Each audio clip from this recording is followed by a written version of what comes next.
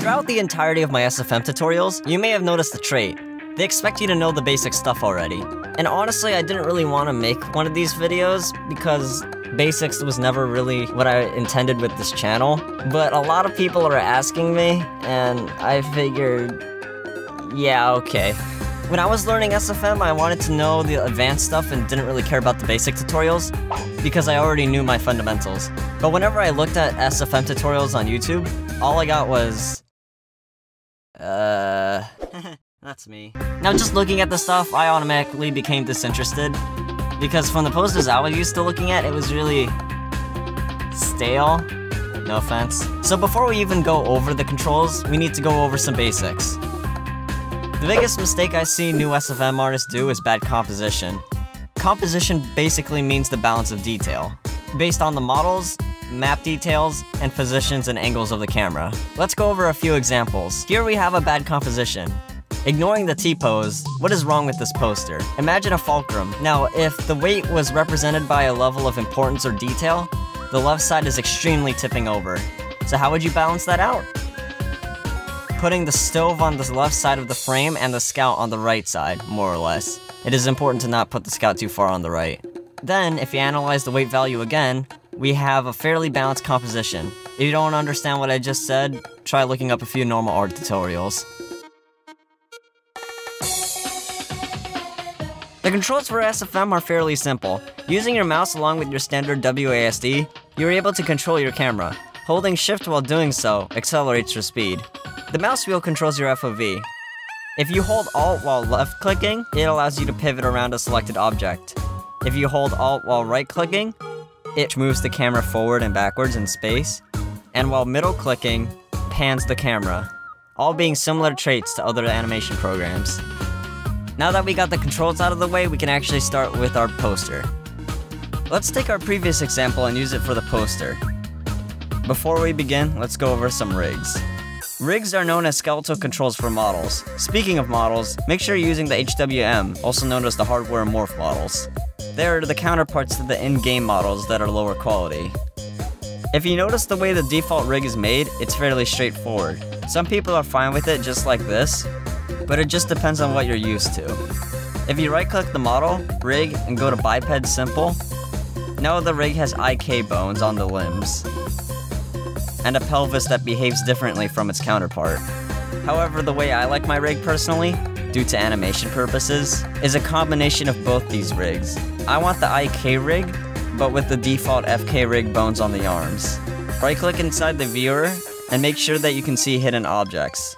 Then go to the arms, and take all secondary slots, and take the 0 slider, and turn them down all to 0. Then right-click the arms, and make sure they are visible. Now we have what we want. The problem is, SFM can't handle this, for whatever reason. The only way I know how to fix the frame issue is to go into your clip editor, and make sure the session is shorter than 10. Now you will see your problem is fixed. I've said it again in the past, but it is very important that you don't use preset animations unless it's for something like a hand. For the creative aspect of the poster, I keep it fairly simple for the tutorial. When positioning the model, make sure you don't let any of the following occur.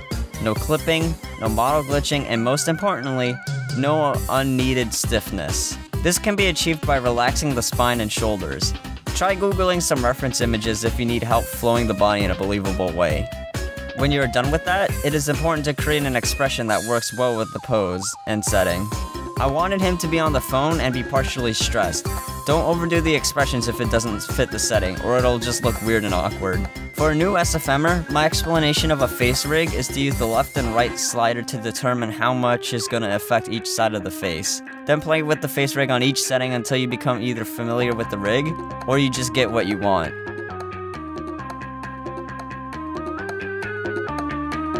This is where new SFMers fail almost immediately.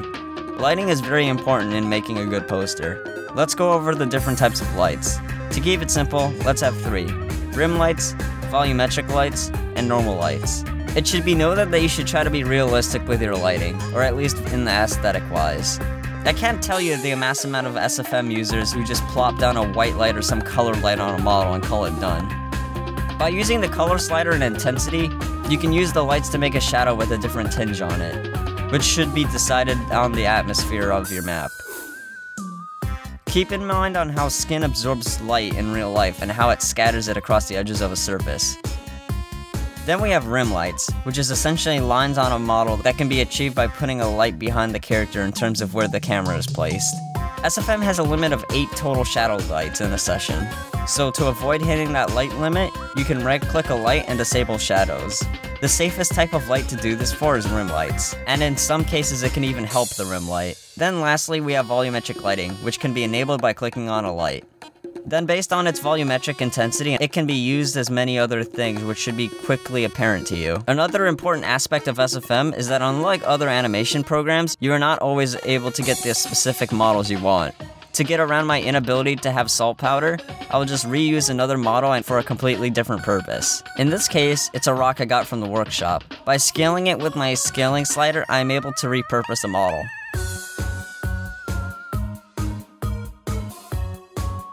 Now we get into our final touches. Go to your camera and you will find the depth of field slider, which is shown as a purple wall. It is basically a focuser. Put the wall in the center of your intended main subject, then use the aperture slider to determine how blurry you want it to be around your main object. A step I like to do is right-clicking the camera, going into the element viewer, and turning up the quality to 12. Then right-clicking the viewport, and turn up the quality to max.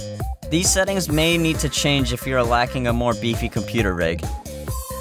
If you want to see what the final render looks like, switch from your motion editor to your clip editor and give it a second. Now we have 2 options. More people will tell you to export as a poster, which in cases can be helpful, but if you export as a poster, it removes all the bloom in it, also known as the glowy light around an object. To render it with bloom, you will need to export as a movie.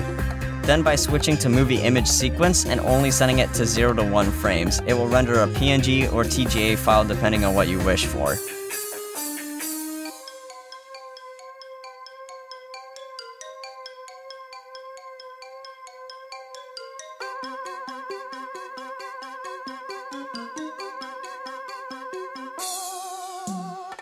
This has been an introduction into the creative world of SFM. I hope I was able to briefly inform you on the basics. If you wish to know more about advanced tricks or how to Photoshop posters, I got some stuff on my channel.